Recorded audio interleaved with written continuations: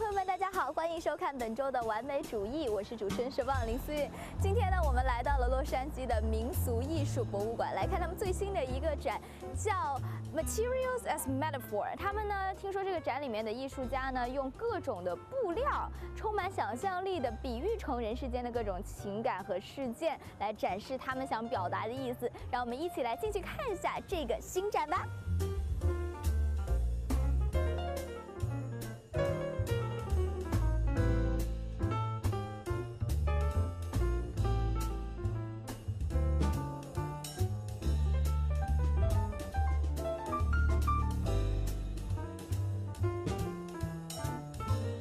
Hi Sasha, how are you doing today? Pretty good, thank you. Good, we're so happy to be here for the newest exhibition. And so first, can you introduce to us what is Materials as Metaphor exhibition about?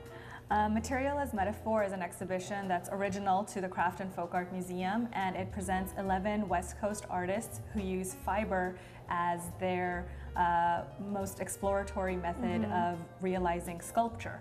And also thinking very much about like what these materials that these artists use, how they come to symbolize certain meanings. Okay, so let's get inside the gallery and actually see the work. Great.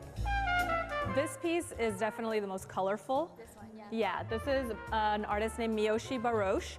She is LA based. This piece is called Rainbow of Tears, and she used found Afghans, which are knitted blankets that people would make as kind of gifts to one another. And to her, how she described this piece was like, it's crying on the inside, but it looks happy on the outside. And this is kind of like her way of showing that we seem to be so caught up in just these outward appearances of happiness, not paying attention to a lot of the destructiveness around us and the darkness that exists in society.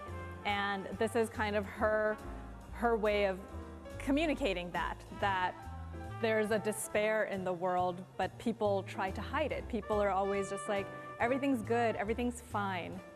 That's pretty inspiring, and I relate a lot to the work. 我身后这个呢，就是 Miyoshi Barosh 的第二个作品，在这个展里面的叫 Flower Bomb。那其实熟悉香水的朋友可能知道 ，Flower Bomb 呢是 Victor and Rolf 的一个香水的名字，很出名的一款香水。那他做的这个呢，就是以这个香水的名字命名了。他当时是说呢，说这个香水呢，就在别人看来都是要表达生活里的这种积极和美好啊，整个花呀、bomb 呀这种感觉。但是呢，他觉得就是。 其实这些都是为了在 cover 人内心的那种不开心，就只是这个开心只是一种表面的感觉，所以呢，他才做了这个，他觉得是非常讽刺意味的一个作品。So over here, I think it's really amazing. It looks really different and from anything I've seen before.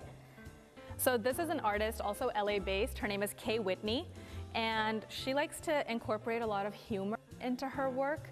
So for her, it's really humorous using things such as plywood and industrial felt, because she says these are two materials that are made out of something natural.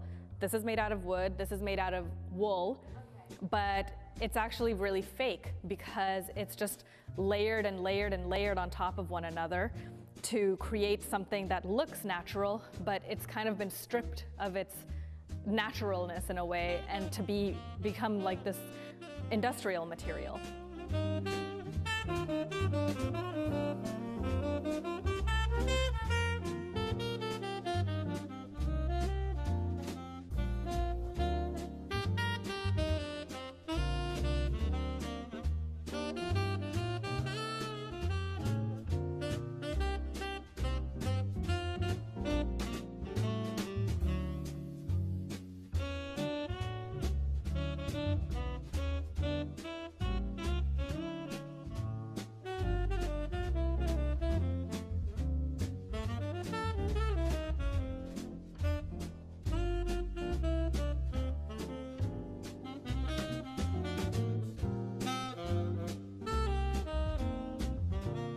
So this is all one artist named Christy Matson.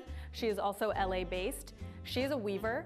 And another thing I wanted to say about the artists in this show, many of them come from a craft background, where they actually come from a background that does involve like a real like materiality, and like where they're using traditional craft media such as fiber, and weaving is a traditional craft technique.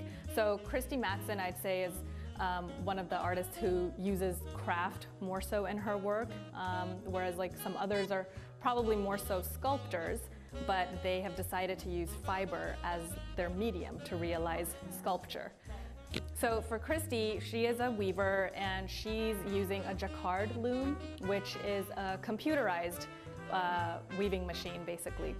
So she puts her patterns into a computer, and then the weaving comes out according to that programming. And she also has her own I mean, it does employ a handmade. I mean, she's definitely utilizing her hand for making all of these, but it's a really interesting process that goes between like man and machine, or woman and machine in a way.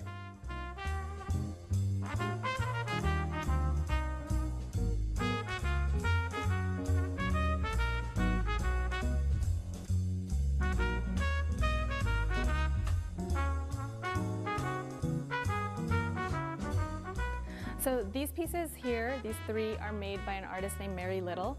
And Mary is actually a custom furniture maker along with her husband. And she has a lot of experience with sewing and stitching. And you can see with these works, the way these like kind of really interesting folds. And they're beautiful, gorgeous. Yeah, like she creates a lot of texture just by like sewing things really perfectly. I mean, you could see that she has this really, really impeccable technique. And it's really interesting because I think the custom furniture that she and her husband designed, she kind of incorporates a lot of like really interesting sculptural elements into them with just like the fabric. Yeah, so that's her style, just the fabric, but to make it them like sculpture. Exactly. So just like how I was saying, most of the artists here, they're using fiber in some way to create something sculptural, something that is like kind of three-dimensional, not necessarily two-dimensional. And so this is how she's kind of taking these wall works and adding dimension, and it is through like sewing.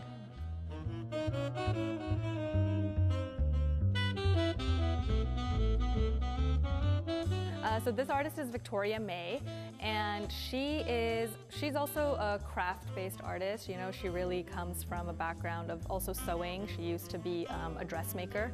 And this piece in particular was made while she was driving through Montana on her way to an artist residency. And she was looking at the landscape, and she was also seeing like all the trucks passing through with like different like kind of cargo. And this is kind of like her interpretation of like this landscape that she saw, and with both like the natural landscape as well as just the kind of the human elements and like the vehicles that are also like part of this landscape, the kind of human intervention within landscape. And like you can see how many fabric are used. It's a really cool piece. It's a bunch of like moving blankets kind of layered and put together into like this really interesting form. So she likes to put kind of like these singular elements together to see like what kind of like a new shape she can get from them. And it really looks like a landscape for me. Yeah, it does. It's a really cool piece, especially like when you look at it from far away and then you come up close and you see what the different elements are, and that create the layers. Exactly.